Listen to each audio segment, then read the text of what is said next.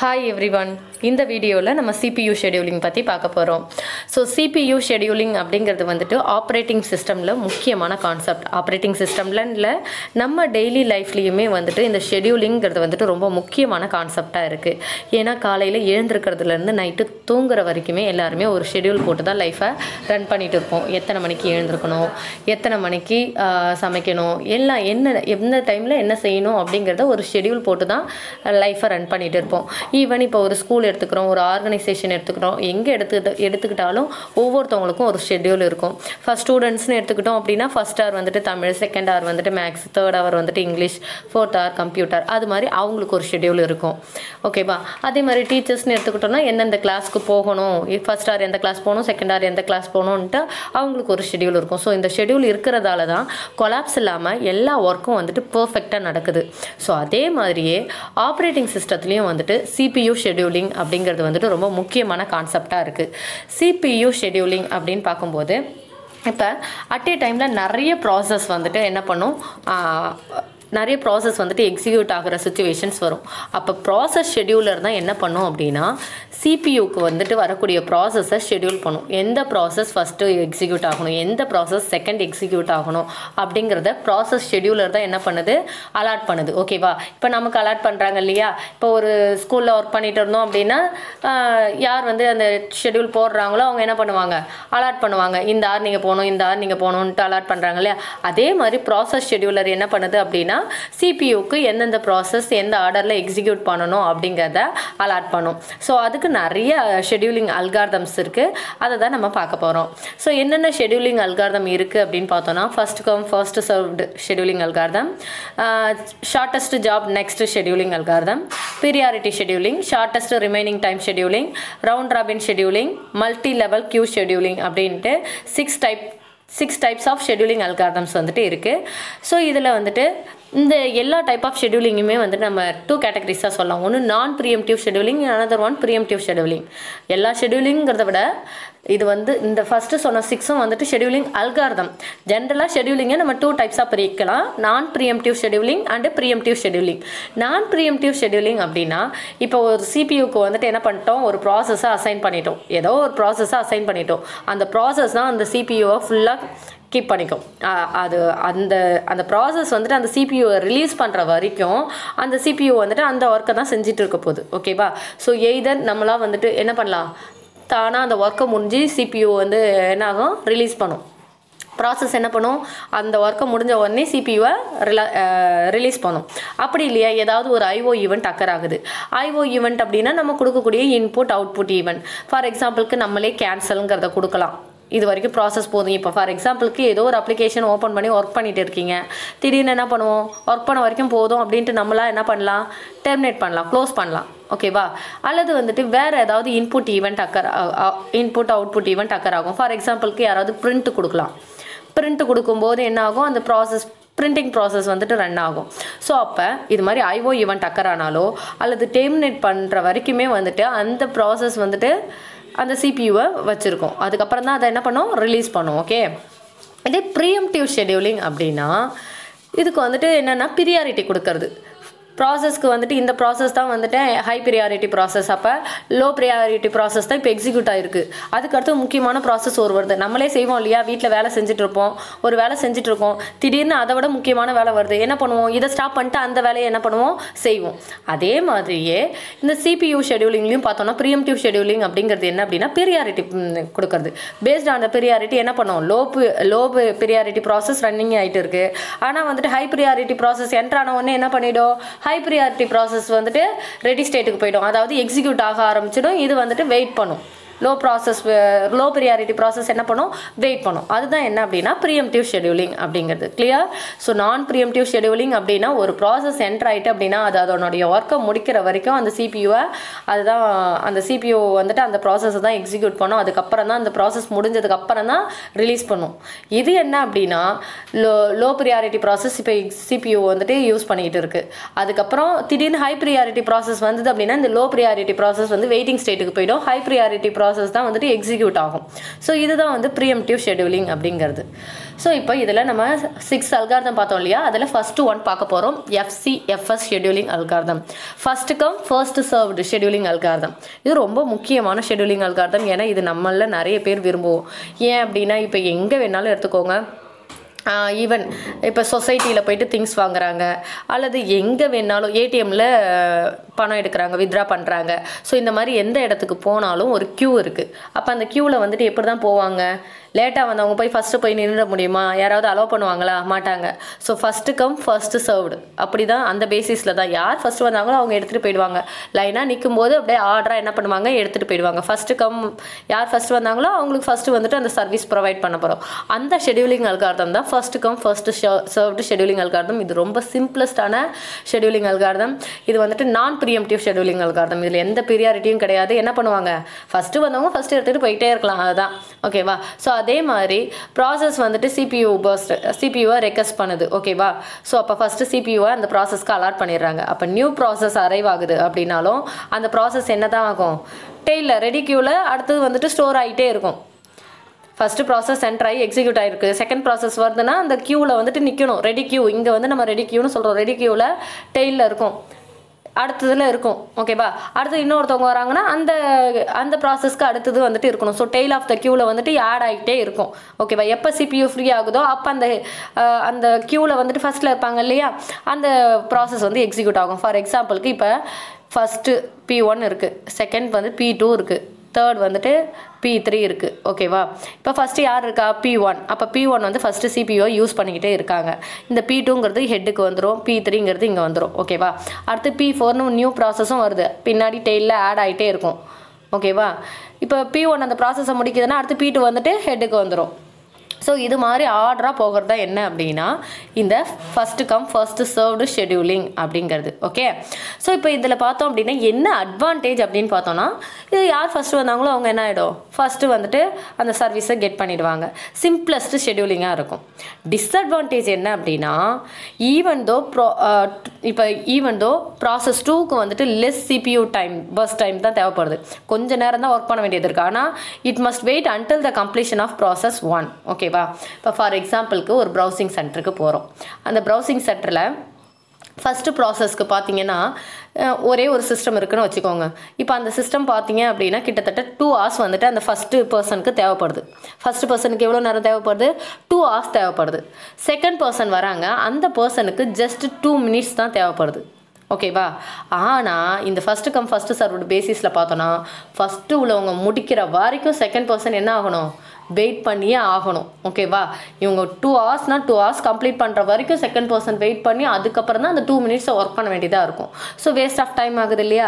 So அதுதான் வந்துட்டு இந்த FCFSோட டிஸ்அட்வான்டேஜ் அப்படின்ட்டு. ஸோ ஏன்னா ஈவன் தோ ப்ராசஸ் 2க்கு வந்துட்டு லெஸ் சிபியூ பர்ஸ்ட் டைம் தான் தேவை, அப்படி இருந்தாலும் அவங்க ப்ராசஸ் 1 கம்ப்ளீட் பண்ணுற வரைக்கும் என்ன ஆக வேண்டியதாக இருக்குது, வெயிட் பண்ண வேண்டியதாக இருக்குது. ஸோ வெயிட்டிங் டைமுங்கிறது வந்துட்டு ரொம்ப அதிகமாக இருக்குது. அதுதான் வந்துட்டு FCFS ஷெடியூலிங்குடைய ட்ராபேக், ஓகேவா. இப்போ எக்ஸாம்பிள் ப்ரோக்ராம் பார்த்துப்போம். இப்போ வந்துட்டு இதெல்லாம் மைக்ரோ செகண்ட்ஸில் இருக்குது, ஓகே. ஸோ இப்போ ப்ராசஸ் வந்துட்டு இங்கே 3 ப்ராசஸ் இன்வால்வ் ஆகிருக்கு, P1 P2 P3. ஸோ எல்லாமே ஒரே டைமில் தான் அரைவல் ஆகிருக்காங்க, 0லே, ஓகேவா. ஸோ இப்போ பர்ஸ்ட் டைம்னு பார்க்கப்ப 24, P1 ப்ராசஸ்க்கு 24 milliseconds ஒர்க் பண்ணும், ஓகேவா. சிபியூ தேவைப்படுது. P2க்கு வந்துட்டு 3 milliseconds, micro seconds R milli seconds, நானோ செகண்ட்ஸ் நம்ம எடுத்துக்கிறது, ஓகே. P3க்கு வந்துட்டு 3 burst டைம் தேவைப்படுது, ஓகேவா. இப்போ FCFS எடுத்துக்கிறோம். FCFSல எப்படி போடுறோம் அப்படின்னா ஃபஸ்ட்டு கம் ஃபஸ்ட்டு சர்வ்டு தானே. ஸோ ஆர்டர் அதான் P1 P2 P3, P1 P2 P3. P1க்கு எத்தனை தேவைப்படுதுன்னு சொன்னோம், 24 3 ஞாபகம் வச்சுக்கோங்க. ஸோ P1 வந்து ஸ்டார்டிங் டைம் என்ன 0, அதுக்கு அரைவல் டைம் 0 தானே. ஃபஸ்ட்டு P1 முடிக்கிற வரைக்கும் P2 வெயிட் பண்ணி ஆகணும். P1 வந்துட்டு என்ன 24. ஸோ அப்போ 0லேருந்து 24 வரைக்கும் P1. அதுக்கப்புறம் 3 செகண்ட்ஸ், 3 மைக்ரோ செகண்ட்ஸ், 3 செகண்ட்ஸ் வந்துட்டு யார் வெயிட் பண்ணுறா அப்படின்னா P2. So first time 3 add பண்ணுறோம், 24 + 3 27. அடுத்து P3க்கு 3, அப்போ 27 + 3 30, ஓகேவா. ஸோ இப்போ பார்த்தீங்கன்னா கொஞ்சம் நீங்கள் கான்செப்ட் அண்டர்ஸ்டாண்ட் பண்ணிக்கிட்டாலே போதும். வெயிட்டிங் டைமும் டேர்ன் அரவுண்ட் டைமும் நம்ம கண்டுபிடிப்போம். இப்போ வெயிட்டிங் டைம்னா ஒவ்வொரு ப்ராசஸும் எவ்வளோ நேரம் வந்துட்டு வெயிட் பண்ணுது அப்படிங்கிறது. வெயிட்டிங் டைம்னா என்ன, ஒவ்வொரு ப்ராசஸும் எவ்வளோ நேரம் வெயிட் பண்ணுது அப்படிங்கிறது தான் waiting time. Turn around time அப்படின்னா அந்த ப்ராசஸ் கம்ப்ளீட் ஆன டைமுக்கும் என்ட்ரான டைமுக்கும் உள்ள டிஃப்ரென்ஸ். ஓகேவா? கம்ப்ளீஷன் டைமுக்கும் அரைவல் டைமுக்கும் உள்ள டிஃப்ரென்ஸ் தான் நம்ம என்னென்னு சொல்கிறோம் அப்படின்னா டேர்ன் அரவுண்ட் டைம் அப்படின்னு சொல்கிறோம். ஓகே, ஸோ இப்போ பாருங்கள், இப்போ P1 எடுத்துப்போம். P1 எவ்வளோ நேரம் வெயிட் பண்ணுதுன்னு பார்ப்போம். P1 வெயிட் பண்ணவே இல்லை. P1 ஜீரோலே என்ட்ரு ஆயிடுது. அப்போ P1 0. P2க்கு வெயிட்டிங் டைம் என்ன? P1 முடிகிற வரைக்கும் என்ன பண்ணணும்? P2 வெயிட் பண்ணி ஆகணும். ஜீரோவில் அரைவ் ஆகிடுது. ஆனால் வந்துட்டு இந்த 24 செகண்ட்ஸும் என்ன பண்ணி ஆகுது? வெயிட் ஆகுது. அப்போ P2ஓட வெயிட்டிங் டைம் என்ன? 24. P3 எவ்வளோ நேரம் வெயிட் பண்ணுது? P1ம் P2வும் கம்ப்ளீட் பண்ணுற வரைக்கும் P3 வந்துட்டு என்ன பண்ணுது? வெயிட் பண்ணுது. அப்போ P3ஓட வெயிட்டிங் டைம் என்ன? 27. அப்போ ஆவரேஜாக எத்தனை வெயிட்டிங் டைம் என்ன? 0 + 24 + 27 divided by 3. So 51 divided by 3 17 milli seconds. ஓகேவா? ஸோ 17 மில்லி செகண்ட்ஸ் என்ன பண்ணுது? வெயிட் பண்ணுது. கிளியரா? ஸோ இதுதான் வந்துட்டு என்ன அப்படின்னா FCFSல வெயிட்டிங் டைம் எப்படி கண்டுபிடிக்கிறது, ஒவ்வொரு ப்ராசஸும் எவ்வளோ நேரம் வெயிட் பண்ணுறாங்க அப்படிங்கிறது. நெக்ஸ்ட்டு டேர்ன் அரவுண்ட் டைம் பாருங்கள். டேர்ன் அரவுண்ட் டைம்னா இப்போ இது எல்லா ப்ராசஸுமே அரைவல் டைம் என்னன்னு சொல்லிட்டோம்? 0ன்னு தான் சொல்லிட்டோம். ஓகேவா?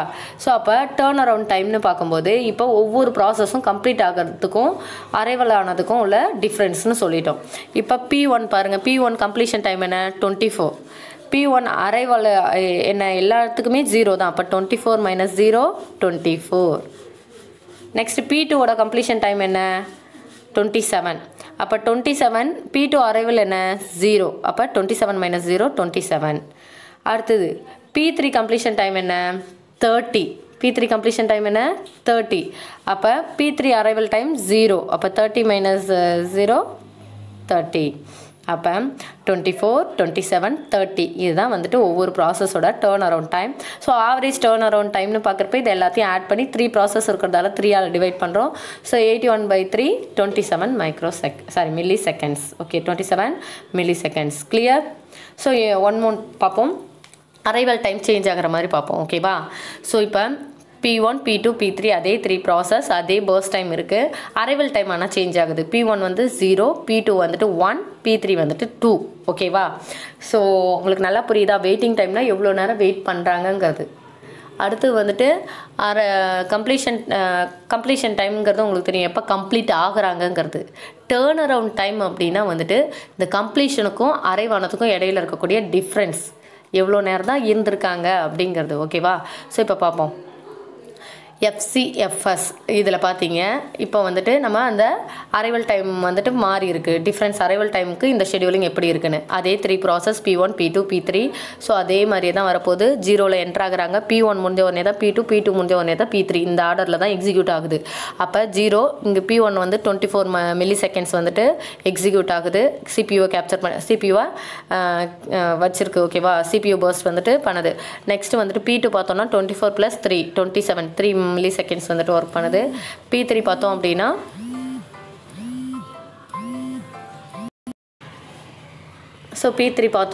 வந்துட்டு 30. ஓகேவா? ஸோ இப்போ பார்த்தீங்கனாலே தெரியும் P3 வந்துட்டு 27ல் வந்துட்டு என்ட்ராகுது. ஓகே, ஸோ P1 வந்து 0 டைம் என்ட்ரு ஆகுது. P2 வந்துட்டு 24, அதாவது வந்து 0லேருந்து 24 மில்லி செகண்ட்ஸ் ஒர்க் ஆகுது. அதுக்கப்புறம் 3 27, P3வில் வந்துட்டு 3 milli seconds, so 30 milli seconds வருது. ஸோ இப்போ வெயிட்டிங் டைம் பாருங்கள், நல்லா கவனமாக கேளுங்க.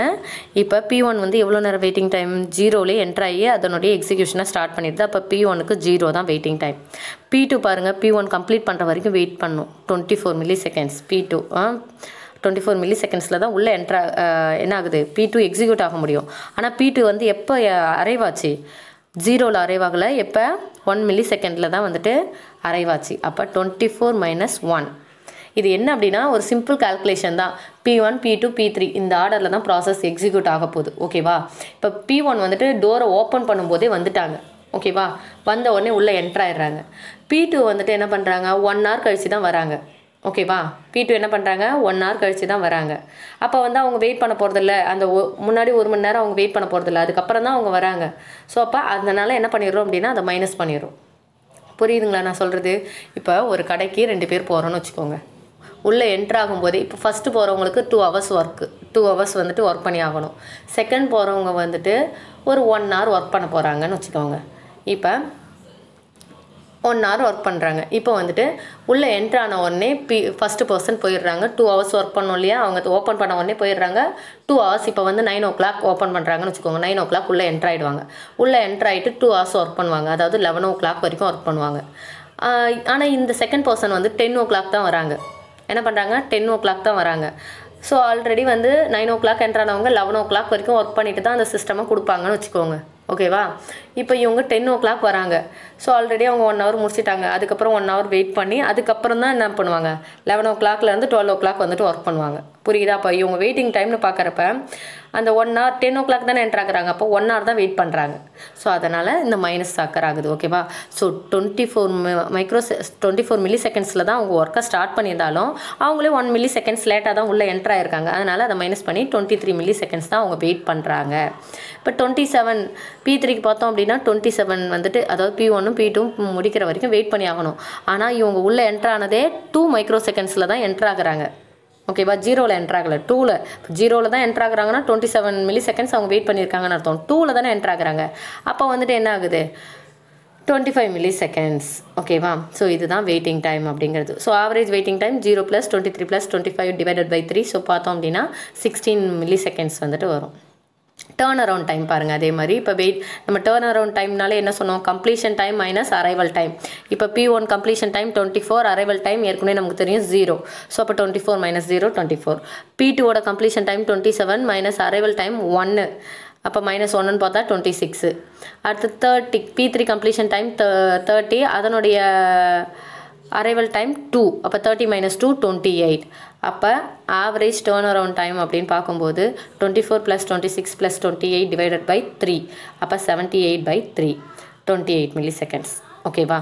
ஸோ இதுதான் என்ன அப்படிங்கிறதுனா இந்த ஃபஸ்ட்டு கம் ஃபர்ஸ்ட்டு சர்வ்டு அப்படிங்கிறது. ஓகேவா? புரிஞ்சுதா? இப்போ ரெண்டுத்தையும் கம்பேர் பண்ணி உங்களுக்கு கொடுத்துருக்கேன் பாருங்கள். ரெண்டுத்துக்கும் சேம் கான் சார்ட் தான். இந்த சார்ட் பேர் வந்துட்டு கான் சார்ட் அப்படின்னு சொல்லுவோம். இந்த சார்ட்டுக்கு நேம் என்ன, கான் சார்ட். ஸோ இப்போ இங்கே பார்த்தீங்க அப்படின்னா ப்ராசஸ் போட்டிருக்கோம், பர்ஸ்ட் டைம் போட்டிருக்கோம், இங்கே அரைவல் டைம், பர்ஸ்ட் டைம் எல்லாமே வந்துட்டு நம்ம போட்டிருக்கோம். ரெண்டு சமயம் வந்துட்டு உங்களுக்கு பேரலாக கொடுத்துருக்கேன். Waiting time 0, 24, 27. இங்கே பார்த்தோன்னா வெயிட்டிங் டைம் அவங்க உள்ளே என்ட்ரான டைமை மைனஸ் பண்ணிடுறோம். அதே மாதிரி வந்துட்டு ஆவரேஜ் வெயிட்டிங் டைம் என்ன. ஓகேவா? நெக்ஸ்ட்டு வந்துட்டு கன்வாய் எஃபெக்ட் அப்படின்னு இருக்குது. கன்வாய் எஃபெக்ட் அப்படின்னா என்னென்னா, இதோடைய ட்ராபேக்கே என்னென்னா கன்வாய் எஃபெக்ட். ஏன்னா எல்லா ப்ராசஸுமே என்ன பண்ணணும், வெயிட் பண்ணி ஆகணும். ஃபஸ்ட்டு இருக்கிற ப்ராசஸ் பிக் ப்ராசஸ் அப்படின்னாலும், நம்ம செகண்டாக உள்ள ப்ராசஸ் ஸ்மால் ப்ராசஸ் அப்படின்னாலும், ஃபஸ்ட்டு ப்ராசஸ் கம்ப்ளீட் ஆகிற வரைக்கும் என்ன பண்ணி ஆகணும், செகண்ட் ப்ராசஸ் வெயிட் பண்ணி ஆகணும். இதுதான் வந்துட்டு இங்கே கன்வாய் எஃபெக்ட் அப்படிங்கிறது இதனுடைய FCFS ஷெடியூலிங்குடைய மேஜர் ட்ராபேக். இப்போ நம்ம பார்த்த எக்ஸாம்பிளே பார்த்தீங்க அப்படின்னா P1 ப்ராசஸ்க்கு 24 milliseconds தேவை. ஆனால் P2க்கு வந்து ஜஸ்ட் 3 milliseconds தான். ஆனால் அந்த 24 millisecondsம் என்ன பண்ணி ஆகணும், வெயிட் பண்ணி ஆகணும். P1 முடிக்கிற வரைக்கும் அந்த P2 வந்துட்டு அந்த 3 milliseconds ஒர்க் பண்ணுறதுக்காக வெயிட் பண்ணியே ஆகணும். ஸோ அதுதான் என்ன அப்படின்னா கன்வாய் எஃபெக்ட் அப்படிங்கிறது. ஓகே, ஸோ FCFS ஷெடியூலிங்னா என்னென்னு புரிஞ்சிச்சா? ஃபஸ்ட்டு கம் ஃபர்ஸ்ட்டு சர்வ்டு பேசிஸில் நடக்கிறது தான் வந்துட்டு FCFS ஷெடியூலிங் அப்படிங்கிறது. Any doubt? தேங்க்யூ.